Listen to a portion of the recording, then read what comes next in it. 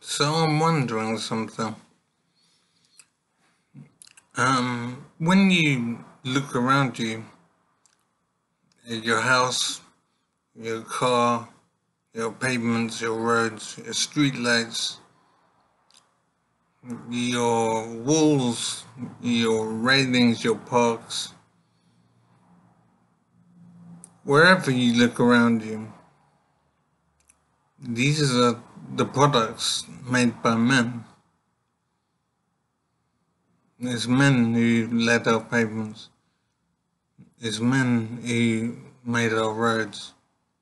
It's men who built our cars. The list goes on of the vital elements of our society that are 100% sourced from the efforts of men. But I was wondering something. Is it at all possible, could it ever be possible, to be positive about the contributions of men and the role of men in society? Is it possible to do that without being seen to be negative against women?